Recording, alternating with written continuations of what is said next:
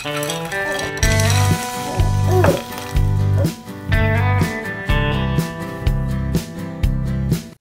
friends, welcome to Madras Samayal.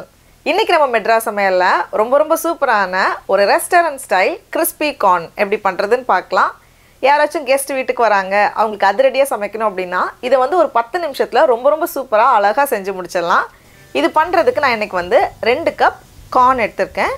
ஒருவேளை இந்த மாதிரி சோளம் எடுத்தீங்க அப்படினா கத்தி வச்சு வெட்டாம கை வச்சு உதிர்த்து எடுத்துக்கோங்க. அப்பதான் முத்து முத்தா அழகா வரும். முதல்ல நம்ம சோளத்தை வேக வைக்கணும்.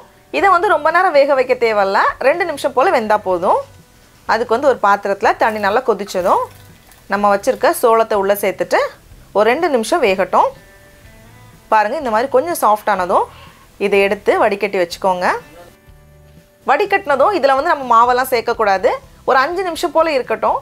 அந்த தண்ணி எல்லாம் ஓரளவுக்கு போனதுக்கு அப்புறமா சேர்த்தாதான் மாவு வந்து அந்த கார்னோட நல்லா மிக்ஸ் ஆகும். இப்போ பாருங்க ஒரு 5 நிமிஷத்துக்கு அப்புறமா தண்ணி எல்லாம் ஓரளவுக்கு போயிருக்கு. இப்போ இதுல வந்து 1 டேபிள் ஸ்பூன் அரிசி மாவு, அதுக்கு அப்புறமா இதுல வந்து நம்ம சோள மாவு சேர்க்கணும். நான் இன்னைக்கு வந்து 4 டேபிள் ஸ்பூன் போல சோள மாவு எடுத்துர்க்கேன். ஃபர்ஸ்ட் இதுல இருந்து பாதி போல சேர்த்துக்கோங்க. 2 டேபிள் ஸ்பூன் சேர்த்துட்டு அதுக்கு அப்புறமா நம்ம மீதி இருக்குறத சேர்க்கலாம். கூடவே தேவையான அளவு உப்பு, கொஞ்சமா மிளகு சேர்த்துக்கோங்க. முதல்லவே நம்ம எல்லாத்தையும் சேர்த்துட்டோம் அப்படினா திட்டு ஆகிரும். அதனால ஃபர்ஸ்ட் வந்து ஒரு கோட்டிங் கொடுத்துட்டு அதுக்கு அப்புறம் நம்ம சேர்த்தோம்னா நல்லா எல்லா இடத்துலயும் சமமா பரவும். ஒருவேளை தண்ணியே இல்லாம சோளம் நல்லா காஞ்சிடுச்சு அப்படினா மாவு ஒழுங்கா ஒட்டாது. அப்படி இருந்துச்சுனா லைட்டா ரொம்ப கொஞ்சமா தண்ணி தெளிச்சிட்டு அதுக்கு அப்புறமா மாவு சேர்த்துக்கோங்க. அப்போ மாவு வந்து நல்லா கார்னோட நல்லா சேர்ந்துக்கும். இப்போ இந்த மாதிரி கலந்ததுக்கு அப்புறமா நம்ம மீதி வச்சிருக்கோம்ல சோள மாவு அதையும் சேர்த்துக்கோங்க. சேர்த்துட்டு இதை வந்து நல்லா கலந்து எடுத்துற வேண்டியதுதான். ஒருவேளை இன்னும் உங்களுக்கு தண்ணி இருக்கிற மாதிரி இருந்துச்சுன்னா இன்னும் 1 ல இருந்து 2 டேபிள் ஸ்பூன் கூட சோள மாவு நம்ம சேர்த்துக்கலாம். இப்போ பாருங்க எல்லாமே அழகா கோட் ஆகியிருக்கு. பாருங்க இந்த மாதிரி உதிரியா வரணும். இந்த மாதிரி உதிரியா இருந்தால் தான் எண்ணெயில் போட்டு பொரிக்கிறப்போ ஒன்று அழகா பொரிஞ்சு வரும். அதே நேரம் எண்ணெய் வந்து கொஞ்சம் சூடாக இருக்கணும். குறைவான சூடில் இருந்துச்சுன்னா நிறைய எண்ணெய் குடிக்கும், நல்லா இருக்காது. அதனால கொஞ்சம் போட்டதுமே அந்த பபிள்ஸ் வர மாதிரி பார்த்துக்கோங்க. இப்போ எண்ணெய் சூடானதும் அப்படியே கொஞ்சமாக சேர்த்துக்கோங்க.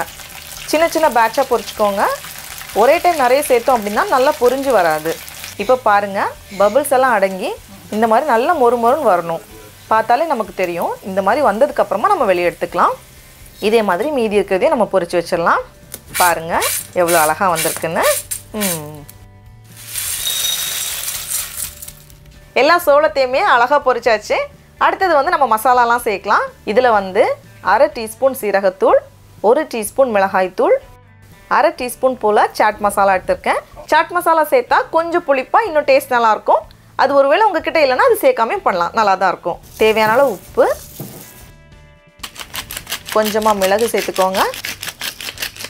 கடைசியாக கொஞ்சமாக எலுமிச்சை பழத்தோட சாறு எல்லாத்தையும் சேர்த்துட்டு இதை வந்து நல்லா கலந்து விட்டுக்கோங்க.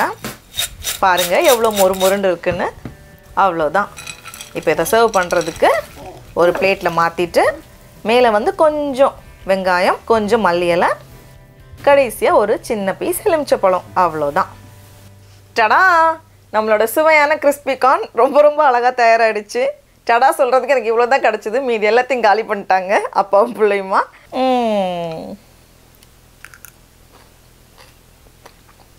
ரொம்ப சூப்பராக இருக்குது. அப்படியே ரெஸ்டாரண்ட்டில் சாப்பிட்ற மாதிரியே இருக்குது. இதை வந்து சுட பரிமாறினீங்கன்னா ரொம்ப நல்லா டேஸ்ட்டாக இருக்கும். நீங்களும் கண்டிப்பாக இந்த ரெசிபியை வீட்டில் செஞ்சு பாருங்கள். உங்களுக்கு இந்த வீடியோ பிடிச்சிருந்துச்சுன்னா மெட்ராஸ் சமையலுக்கு சப்ஸ்கிரைப் பண்ணுங்கள். நாவின் சுவை எறும்புகள் மலரட்டும்.